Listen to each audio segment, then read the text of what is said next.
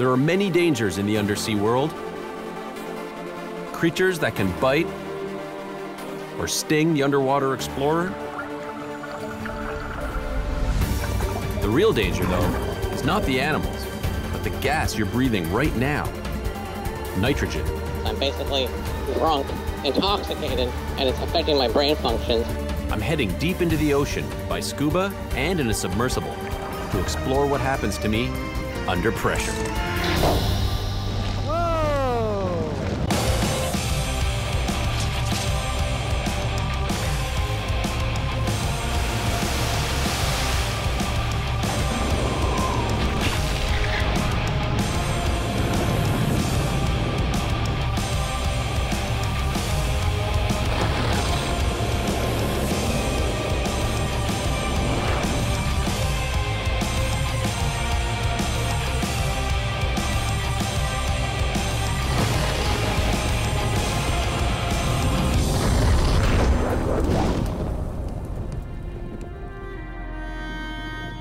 The ocean is by far the most challenging place on our planet to explore. It can be cold and dark, and sometimes full of strange and often dangerous creatures. But the biggest obstacle to deep-sea exploration is a simple principle, but incredibly difficult to overcome: pressure. The deeper you go, the greater it gets. No human has ever survived unprotected beyond about 330 meters, which means over 60% of the Earth is inaccessible to scuba divers. So, ocean explorers use special suits and submersible vehicles to probe the depths of the undersea world. I want to go deep into this underwater world, which, as usual, requires some traveling. Well, I've arrived in the Cayman Islands. This place is known for two things: banking and the pristine waters they have here. It starts off shallow, but it drops off to up to 25,000 feet just offshore. I've been a diver for over 20 years, and I've had some incredible underwater experiences thanks to the scuba breathing system. It has allowed me to explore the marine world with tremendous freedom. And my diving here in the Caymans will be no exception.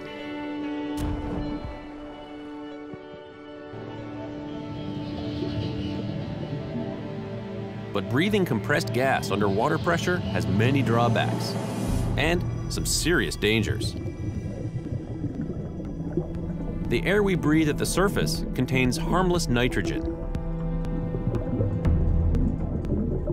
The deeper you dive, the more nitrogen is absorbed by your bloodstream and can cause nitrogen narcosis, which is similar to being intoxicated. Not something you want to be while making life or death decisions 100 feet down.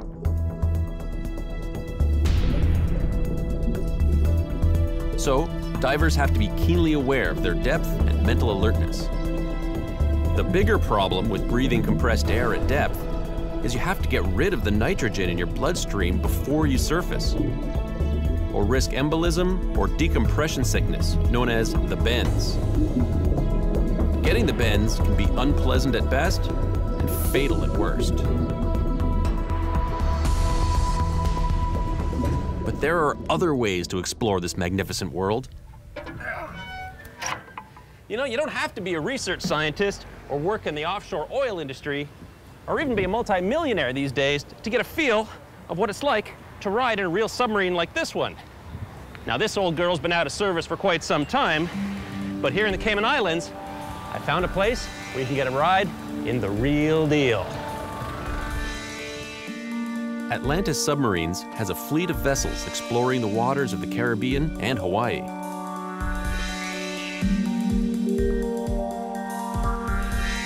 This is no toy by any means. This sub is a multi-million-dollar machine, and it operates exactly under the same principles as any research or military submarine out there. This 65-foot submarine has been tested at depths of over 200 feet and can be maneuvered within inches of Grand Cayman's famous underwater wall.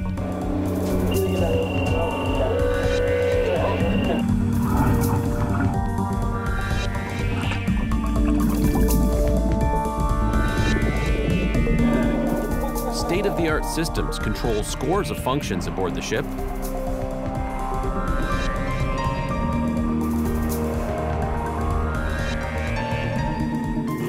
including ballast, thrusters, navigation, and air quality. And this submarine maintains 1 atmosphere's worth of pressure, so it's the same as being on the surface at sea level. Basically what's happening is the hull of the submarine is very rigid, and it's absorbing all that water pressure that's pushing down on the sub right now. So my ears are not popping whatsoever. There's no difference in the air pressure inside the sub. The sub also protects me from the effects of breathing pressurized air that can occur while scuba diving. That means I could spend as much time as I wanted down here without ever having to decompress. Assuming I could come up with the $1.5 million I'd need to buy one. There's a big school of horsehead jacks to see if we can attract jacks. But even during this 2-hour voyage, I managed to see a huge variety of undersea life.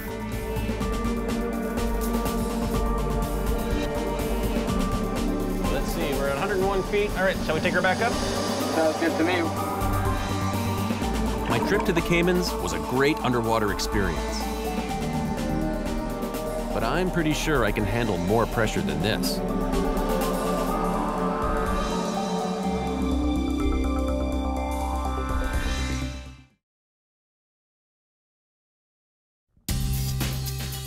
I'm experiencing the pressures of going underwater. After exploring the reefs of the Cayman Islands by scuba diving and in a submarine, I'm ready to find out just how much pressure I can take. So I've come to Defence Canada's research facility to undergo deep dive training. This place is very cool. So this is the chamber. It is, George, yes. This is the main research facility we have here at the Experimental Diving and Undersea Group. We can simulate depths up to 1,700 meters, and that's well beyond the capabilities of manned diving. Right, so 1,700 meters unmanned, and how deep do you take it with people inside? Our actual operational diving range is down to 100 meters seawater, so we've done diving in this up to that depth. Right, that's pretty depending on the type extreme. of equipment. It is, yeah, it's fairly extreme. When I go inside, I'll be going down to about 45 meters, but the chamber is capable of doing much, much deeper, and we're going to do a test down to 750.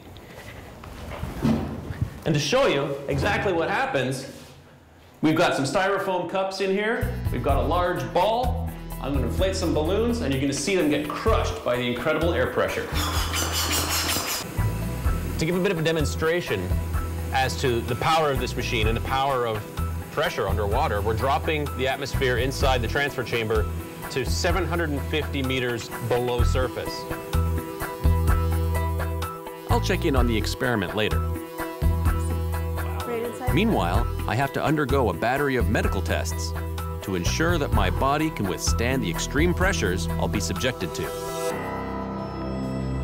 right, now they're not going to let me into the chamber in my civilian clothes, so what they've given me is this. And I know what you're thinking, it belongs on a Paris runway.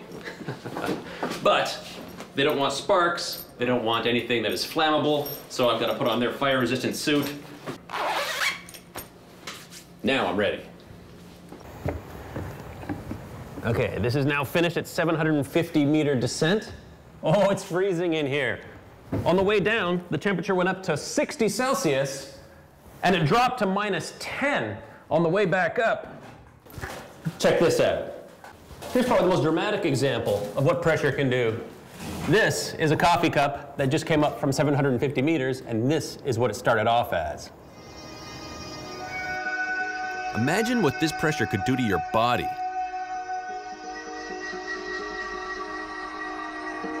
And now it's time to put me in here. Okay, good afternoon. I'm going to be supervising this dive today. We're going to do a 45 for 20-minute schedule. You're wearing Jurette's anti-static clothing. You have chamber shoes on. Watch Joe. He's going to be your inside tender. No movement on the way down. Thumbs up. Any problems whatsoever with your ears, clench your fist and yell stop to Joe. He'll pass that on to me. Equipment's good to go. Chamber's flashed and ready to go. Let's do it. All right. This research facility is used extensively by the Canadian military to study the effects of atmospheric pressure on the human body.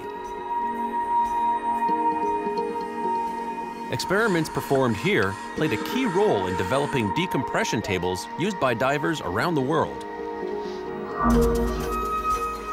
The team monitors every aspect of the dive carefully. 30 seconds. 30 seconds. Looking for any signs of distress from the divers, which could be very dangerous at these pressures. All right, here we go.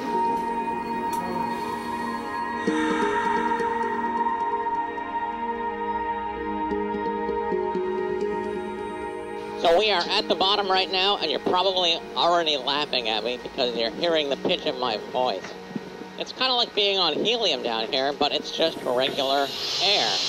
The air is so dense, and the effects of the pressure on my vocal cords combined to create a really high-pitched sound. I know it sounds really, really silly. The depth we're at right now is 146, 147 feet, which is equivalent to 45 meters. This is a fully inflated balloon at depth. This is one that was inflated at the surface, so it has shrunk by an incredible amount, as you can tell. This one will expand back to its regular size. This one will expand now until it explodes.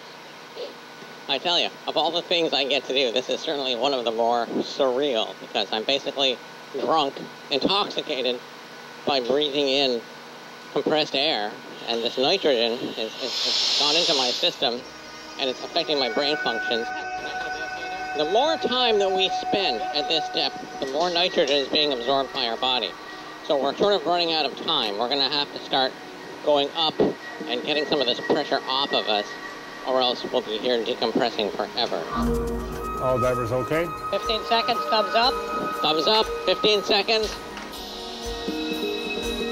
Okay, here we go. We're going back up. Traveling. Traveling.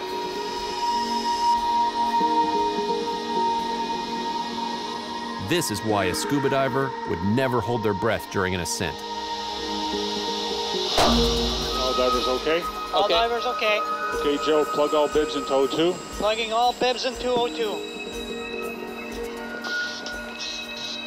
All bibs are on O2. As we ascend, we have to stop halfway and breathe pure oxygen in order to gas off the remaining nitrogen in our systems. Then, we make a safe return to the surface. Research facilities like this are vital for developing techniques to dive deeper and safer. All right, time for my post-dive gas bubble check. Now, the medical team checks to see how much nitrogen is left over in my bloodstream. Wow. So measuring the Doppler over here at my shoulder, can definitely pick up some nitrogen bubbles in my blood. And actually being able to hear the nitrogen bubbles in my body is somewhat unnerving. The trick is to not develop any symptoms over the next 24 hours. So I'm actually going to be on decompression watch, Ben's watch they call it. So if there's any kind of medical things that come up, if I start getting pain in my joints or my shoulders, then I can call and then they'll probably throw me back in the chamber, I would imagine. Yeah.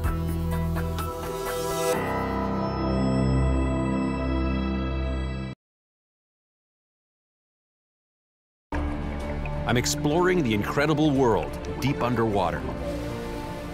Mankind has long been on a quest to go ever deeper into the world's oceans.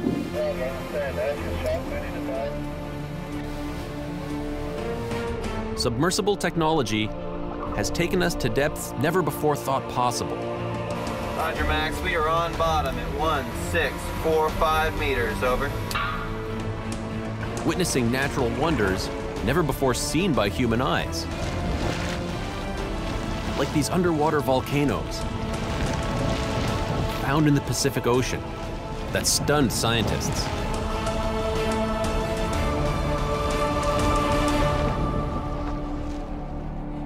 I've come to British Columbia to see this remarkable technology for myself.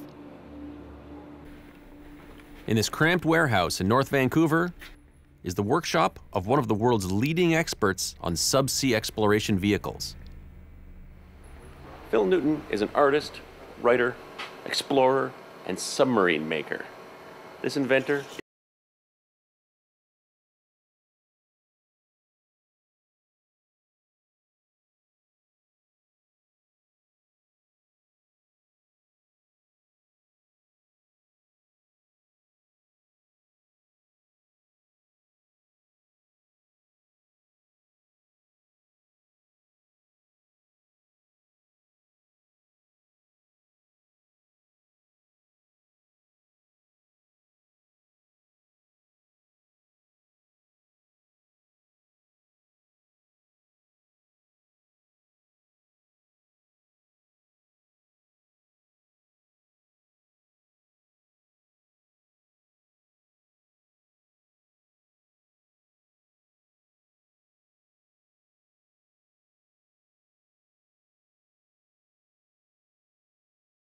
Let's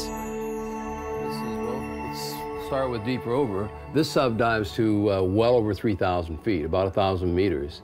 All the subs that we build at Nuyyton are all designed for well over 100% safety factor. So for instance, the dual deep work and the deep workers are designed for 2,000 feet, but their guaranteed collapse is 4,000 feet, but we even add some conservation on that. So they're probably good for 5,000 or 6,000 feet. Right. So there's a huge safety factor. Now, Phil does not just build submarines, he builds suits that are basically a submarine that you wear. This is the latest and greatest, newest generation called the exosuit. That's right.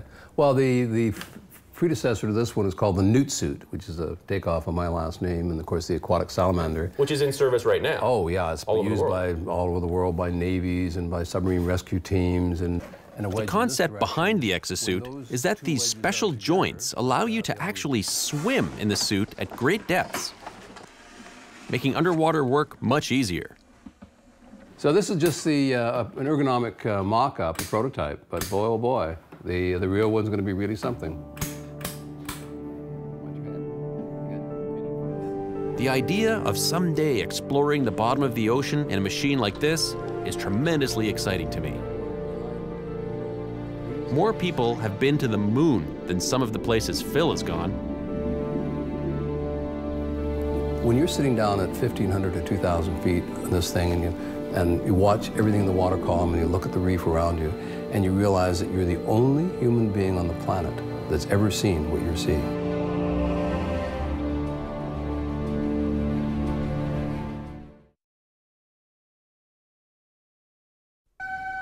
I'm in the workshop of submarine builder Phil Nuyyton, who manufactures the most incredible underwater vehicles I've ever seen. It looks like a UFO, it drives like a sports car, but it's good for 2,000 feet down. Just imagine being 2,000 feet under the sea, just swimming around like a fish in this thing. Amazing. That is pretty, it's pretty cool. Isn't that something? I want one. Submersible technology like this has allowed increasingly deeper explorations of the marine world and has enabled scientists to make one of the most surprising discoveries in the history of oceanography: underwater hydrothermal vents. Phil remembers when his colleagues made the stunning find back in 1977. The discovery of the heat vent is certainly well known to me. A couple of friends of mine were on board the vessel and the submarine that found the very first heat vent off the Galapagos. And they were, to say blown away is a complete understatement. The scientists found not only these mineral-rich chimneys venting the Earth's volcanic power, but more amazingly, colonies of life, never before thought possible in such an extreme and hostile environment. Life without sun. Here we have life that is not based on sunlight. It's based not on photosynthesis, but on chemosynthesis, taking the energy and the fuel directly from the heat vent. This remarkable discovery turned the science of marine biology upside down. The incredibly exciting thing about this environment these animals are found in, the black smoker environment, is how phenomenally hostile this environment is. It is a place that is hot and cold, hot like 700 or 800 degrees, cold like close to freezing a few centimeters away. It's an environment that's toxic. Hydrogen sulfide is coming out under extreme pressure, and this is a gas that'll kill you dead if you breathe it. And what's intriguing is until this ecosystem was discovered only 30 years ago, really this wasn't, there was no understanding that animals could possibly live under such hostile conditions. Chris Harvey-Clark has spent his life studying the fascinating and often strange creatures that inhabit the Earth's oceans.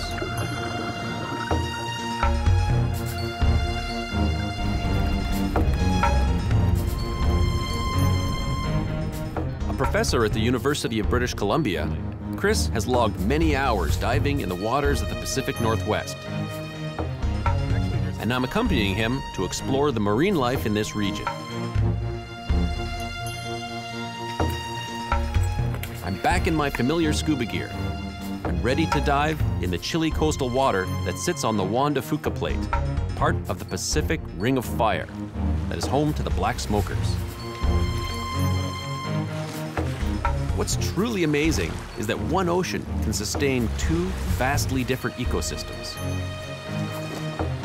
Here in the shallow water, we have this amazing diversity of life, and it's all because of light, photosynthesis, and the explosion in phytoplankton and zooplankton, all related to the fact that the processes are light-driven, and light is energy. Well, in the deep-sea vents, hydrogen sulfide is energy. And so we have a sort of upside-down ecosystem. Up here we've got sun coming down. Down there we've got hydrogen sulfide and other energy-rich compounds coming up out of the magma, really, the mantle of the Earth. No matter if it's in the sunny Caribbean or the waters off Vancouver Island, as long as I can find a way